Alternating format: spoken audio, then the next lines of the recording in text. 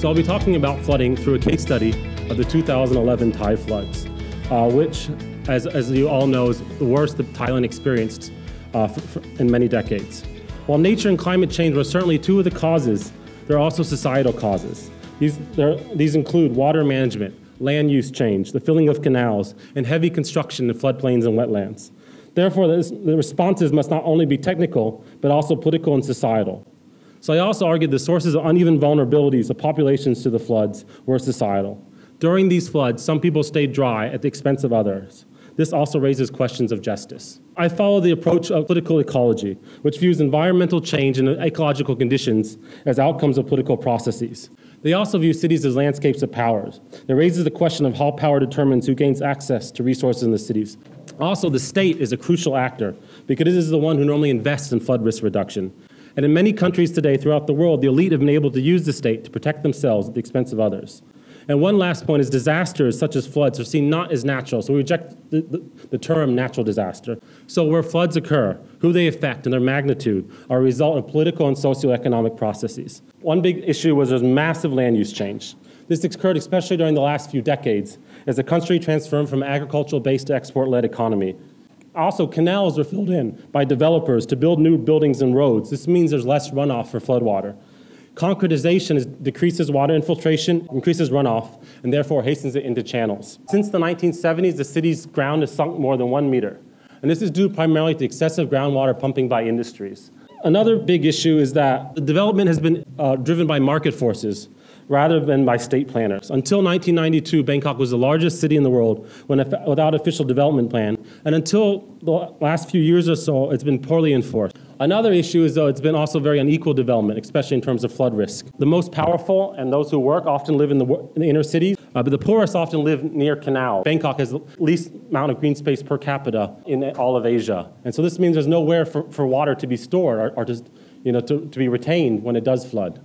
Okay, so now to move to 2011. The first cause is, yes, there was a lot of rain, but there was just as much rain in years past. So as I argued about, there's many non-natural factors, or human actions, social actions. Besides the environmental changes I talked about before, it was also how water was managed upstream. So as a result, 17 water gates broke. It shows how big the breach was. And the other big issue was the management of the two major dams upstream. Phra Thai at the time also instructed the dam managers to protect farmers. They didn't open the dam as much as they could have. So as a result, this added 17% amount of water downstream. And then later it hit the industrial estates in Ayutthaya. This is where Honda, Canon, and many other major companies produce goods. So briefly talk about as the water reached Bangkok itself. The government erected huge sandbag barriers and closed water gates, first to protect the boundaries of Bangkok. But then this was breached, as I talked about, that dike was breached in two areas, so then they decided to protect the inner city. So the problem was those outside the sandbags and those on the other side of the water gate, they felt forgotten. Many people felt a high degree of injustice, and so there were dozens of protests during the time. This is to show the map of the flooding. This shows how Nantaburi, Pathum Thani were so badly flooded, and in the inner area was not flooded. To go back, there's also an issue of lack of cooperation and communication. The governor and the prime minister from different parties, they also had different priorities, understandably. The National Housing Administration did a study saying that they found that 20% of people in Bangkok were affected. I think this number is much higher.